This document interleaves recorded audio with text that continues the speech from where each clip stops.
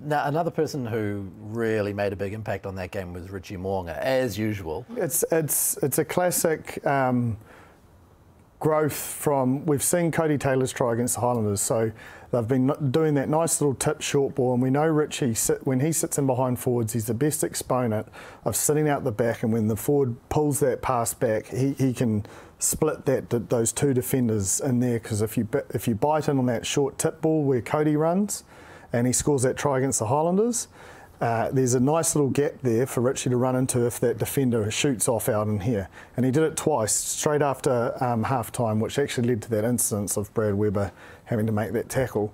But he is the best exponent of that, because if that hole shuts for him, he's also great at giving that short ball there or pulling out the back to create space on the outside, and that goes back to the decision making I was saying about Aotearoa and Plums for the Blues before.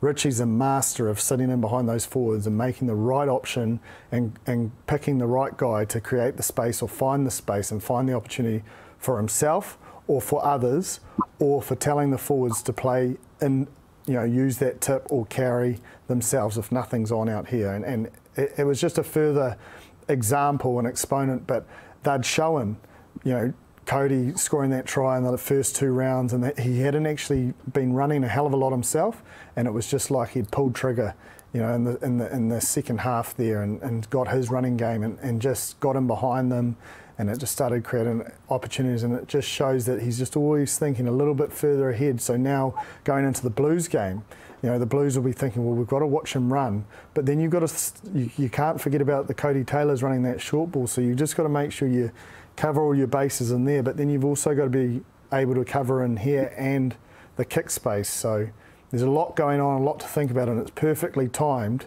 going into the big test match, and it's just orchestrated perfectly by, yes, New Zealand's best 10 at the moment, to be able to set up a game plan and go into Eden Park on Sunday afternoon, sun's on his back, and pulling the strings in a Crusaders jersey, which is exciting for the fans, because both teams, I believe both 10s, I reckon they're the 2 form 10s in the competition that are putting their teams in great position, but also making great decisions both sides of the field.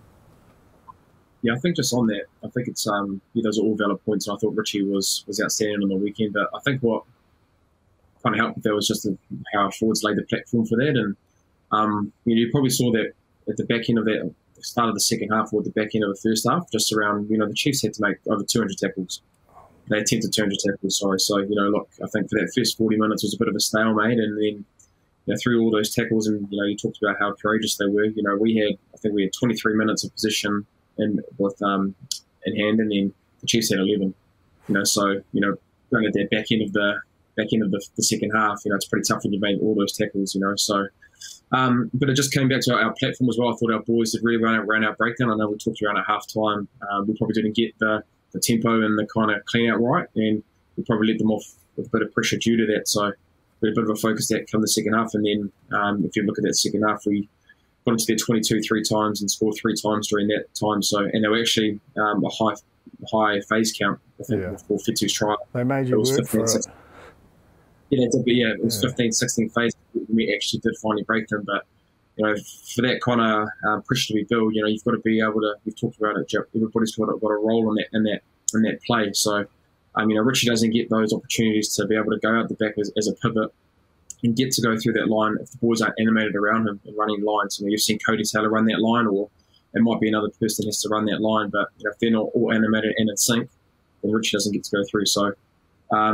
It's good for Richie. Obviously, we love it when Richie's playing well, and hopefully the learnings that we had in that second half around quick ball could be at the forefront coming this week against the Blues, who traditionally, like you said at the start, their defence is really, really great, make really good decisions around that tackler 1+ as well, and they really do dominate the collision as well. So it's going to be an absolute balance. Well, hopefully the weather's good as well. Rieko has just gone to another level. Give us the inside word. What's the story here? I don't know, but he certainly looks a lot leaner. The biggest thing I gave you, what was it, when they played the Canes round 1, just the ability he could shut down that time and space defensively. I saw it, and now we've seen it on attack.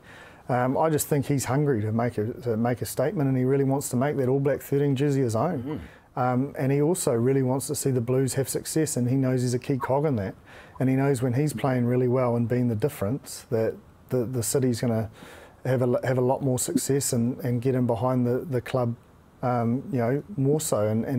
And he's taking that on his shoulders, and he loves that. He loves that, you know, feeling that of that excitement and putting a team on his back, and he's certainly delivering at the moment, and it certainly excites me as a fan, and he's certainly got some wheels, and he is just not afraid to go on the outside, is he? It's that raw pace, and it's just uncoachable. It's just natural talent, and you know, when he gets in those open spaces, it's going to be exciting to see if you can do it more often than not against the best team in the comp, that is the Crusaders. Yeah.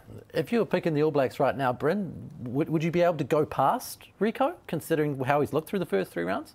Oh, look, he's been great. I think it's been a flow on from last year, being in that squad, and yeah, look, I think we always know how quick and how much X factor he is, and how elusive he is with ball in hand. But you know, Drippy, you've brought up a lot of times actually around his defensive efforts, and you've been able to put teams under pressure with his lines, just because he's so quick. So yeah, that's been a massive improvement in his game. And look, you know, when you give that kind of player time and space on the attack wise, it's really hard to defend. So no, look, I think it's going to be a great challenge again. Like, you know, Jack Goodhue's playing as well. So, but he's bang on. But the reality is it's a different beast this week, and the reason that these guys have probably come from behind after slow starts the last 2 weeks against the Hurricanes and the Chiefs is their set piece. You know, the Chiefs ran at 42% at line out, they ran at 50% at scrum, and you know, that's what allows the Crusaders back in the game. And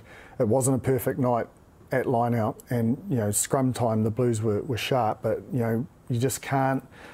It has to be a great night up front to allow the Blues to play the game that they're playing. So, and there's no bigger task than coming up against Sam Whitelock and Scott Barrett line out defensively, and even Mitch Dunshea I thought was pretty effective as well off the bench. So, you know, the Blues will be sharpening their axe at line out time, because this is the true test, you know, for them, and that's the exciting thing, and in front of their home fans.